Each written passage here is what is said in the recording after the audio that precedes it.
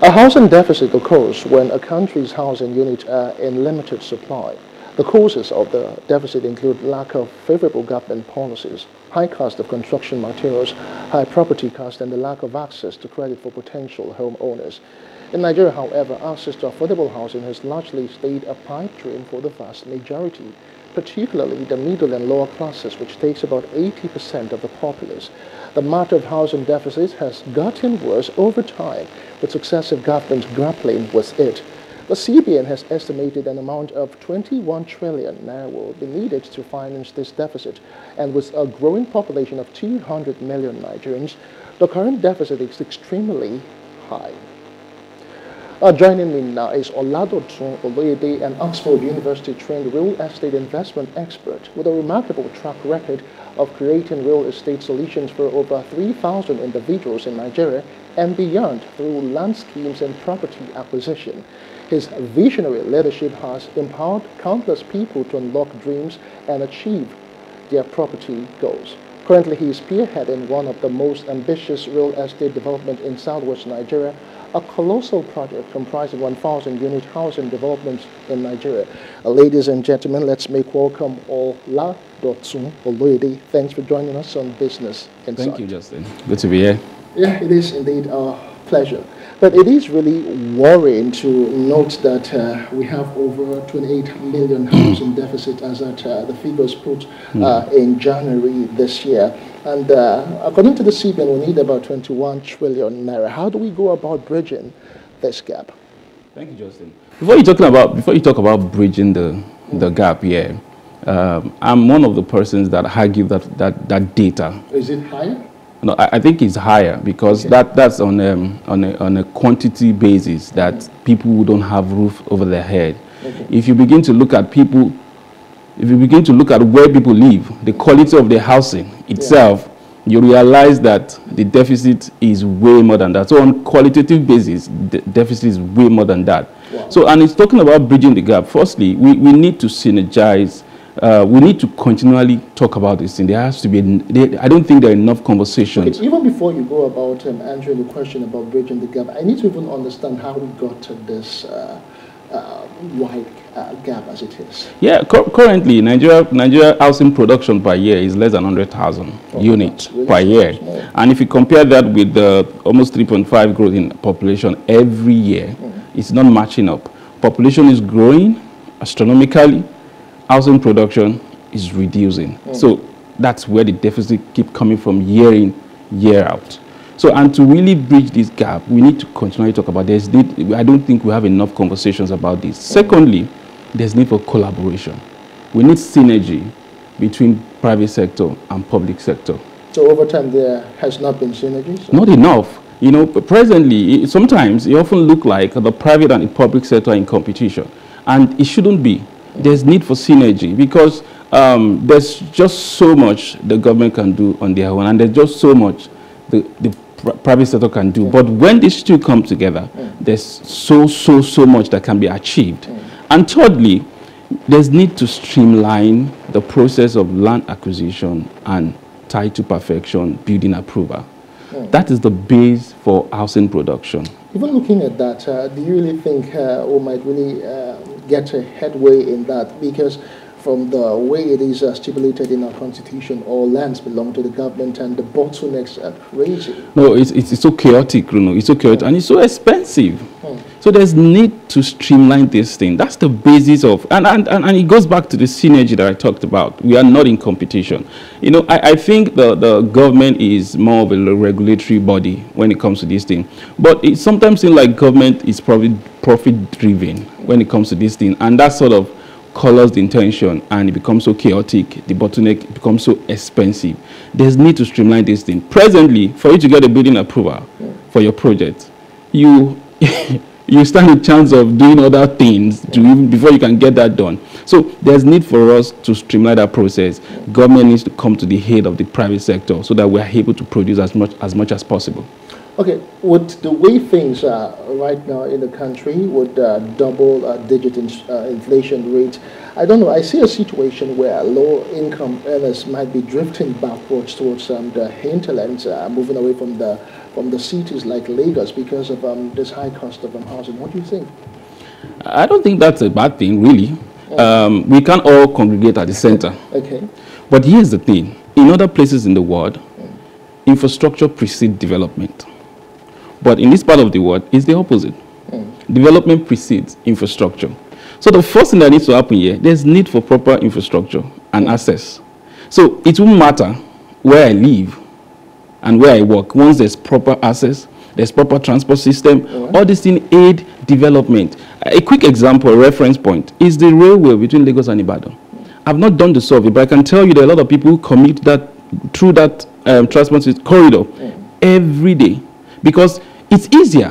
Why can't I stay in Ibadan where cost of rent is lower, cost of house production and buying a house is lower, and there's a smooth transportation system that gets me to Lagos.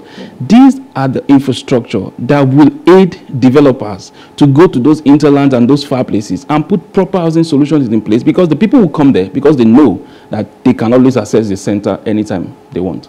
Let's talk about financing housing right now because most people, be they in the informal sector or formal sector, almost everyone would want to be a landlord someday, even if it's not in the major cities. But with all that is going on, I see a proliferation of developers, housing developers, bringing all sorts of solutions to people that you don't need to pay one-off payment, or maybe pay you spread the payment over the years so that you don't have to feel all of the issues at the same time. But is that really the best way to go? Because some of those developers, most of them are unscrupulous. And where do mortgages come in all of this?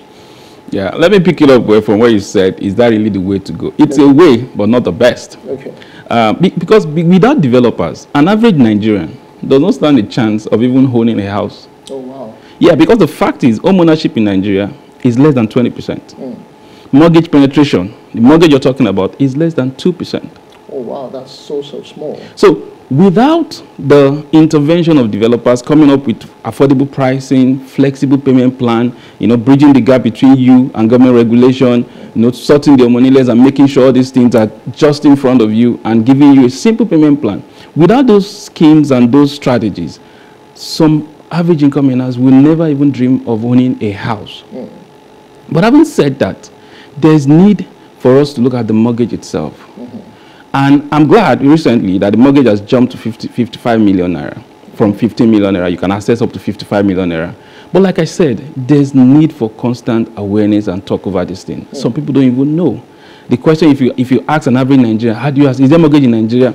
Most people don't know. So whose responsibility is it to ensure that Nigerians are aware, they are sensitized about this home financing scheme and mortgages? Because in the Western world, in other saner climes, as it were, mortgages are the norm. People just with a constant maybe payment or not constant payment, as in if you have like a good credit and all that, you could actually just spread payments over a long time, like 15 to 20 years. Yeah, there's need for synergy. The government, the private sector, the banks, the federal mortgage bank. There's need for synergy. Everybody works in isolation, like a competition. We need to synergize so that the proper awareness will go very far. I have a lot of clients, and we recently did a survey asking them about mortgage in Nigeria, and you'll be shocked that more than 70% of them isn't aware that it is possible. Awareness or maybe even the accessibility. So it's a lot of people are not aware. They are still at the awareness phase. Okay. Before we not talk about the accessibility, then people who are aware, some of them feel it's not accessible.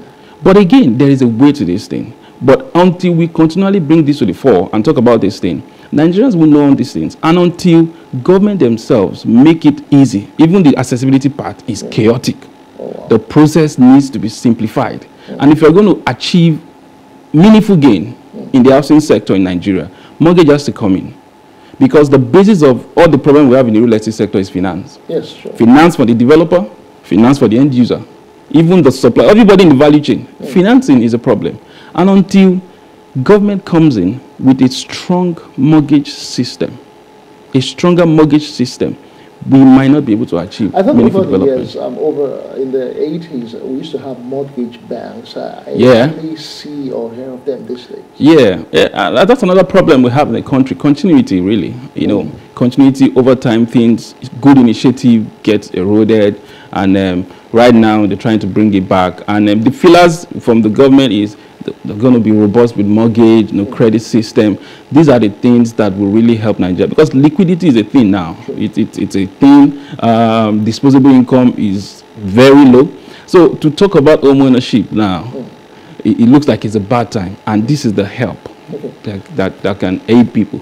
Okay, so how do prospective homeowners protect themselves? I'm getting somewhere, because right now there have been stories over time where people call others to just come and invest in land ownership. You do a little premium monthly, so in the next 5 years you can actually get or start building your own property. But I've heard reports of unscrupulous developers who just want to collect money from people. How do we ensure sanity and ensure that when Nigerians are actually paying, they get value for their money? Yeah. Firstly, I would say regulation has to be stronger, and I'll tell you why it's a bit loose. When a regulatory body becomes profit-driven, there is high chance they have of no business looking for profit. Yeah, the goal of the body is to regulate and ensure people get value for their money. True. If you make money from it, it's secondary. Okay. So if money making is the first thing, then there will be serious problem. So regulation needs to be tighter around them. We know how handshakes happen and people can get away with things. All those things need to be cut away. For any system, any organization, any country that will have meaningful development, law and order is very important. So that's one thing. Secondly, the public, the people need to be aware. Self-education is important. Just like any business you want to do, you have no business doing anything without studying that thing first. That's another thing that I've gathered in my own study, is that an average Nigerian is not aware to these things, to these gimmicks, to this, how this thing works, to their own right. They need to be aware. You need to understand the regulation, the laws, your rights, and everything, so that even you approaching a transaction, you have enough information. Then thirdly, you must use legal services. Legal services. Don't be stingy. Don't be cheap. When you are too cheap, you might be shooting yourself. You might be shooting yourself. Use legal services. If you are not self-aware enough, you must seek for help. Let's talk about the current situation in the country. Everyone knows where the shoes are pinching right now, with the double-digit inflation, the removal of fuel subsidy, and all of the other issues, macroeconomic issues that both businesses and even households are facing. Yeah. How have all of that affected your business, that's building development or housing development, and then payment plans? And can you just share with us, please? Firstly, it's affected the cost of construction. Okay. We're currently working on a project, and the first round of procurement we did was at a price. And in the space of 5 weeks, we're doing another round of procurement, and it will interest you that it's gone up by 15 to 20%. Oh, that's a bit high. That's a bit high, So, and that's the volatility in the sector right now. And like you said, in all the sector, the cost of construction, the impact of the inflation is that the cost of construction has gone really, really high. And that has impacted also the cost of delivery and the prices of this house. So places before where you could buy a house at 40 million naira, right now you're buying at 60, 65 million naira. And flexibility that comes with payment is not so flexible anymore, because we don't also have flexibility when it comes to this procurement of this thing. The volatility is so high. You want to do your procurement at once. You want your customers to pay at once. And this particular inflation has also led to failure of a lot of projects. A lot of projects. You see some project collapsing.